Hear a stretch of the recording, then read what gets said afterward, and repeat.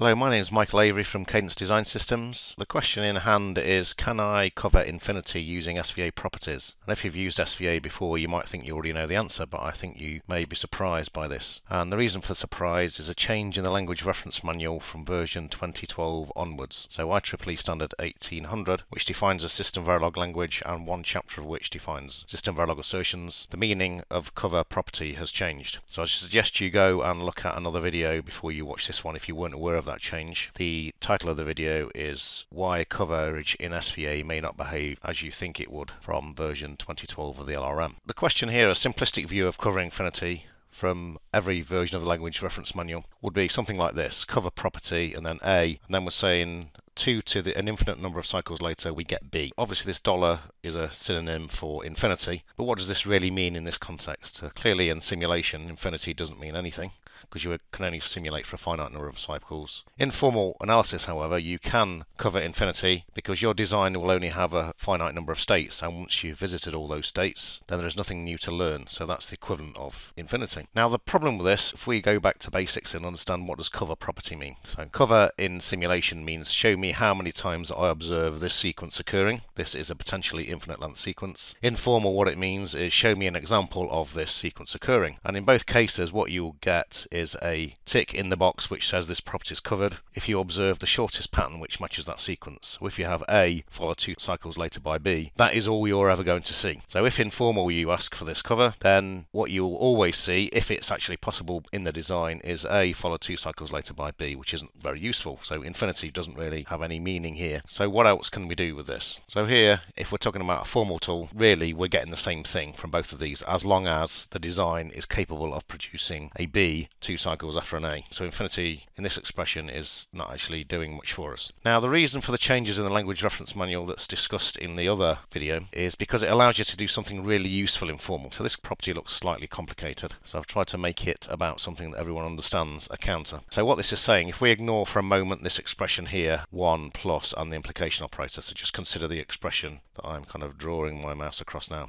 So what this is saying is the count value is always its previous value plus 1, or its value is 0, i.e. it's wrapped round or it's been reset. Now what does this 1 plus do? So what 1 plus means is 1 means true, so true, and plus means 1 to infinity. So if I were to come out this full screen mode for a moment, okay, so plus is the same as saying $1.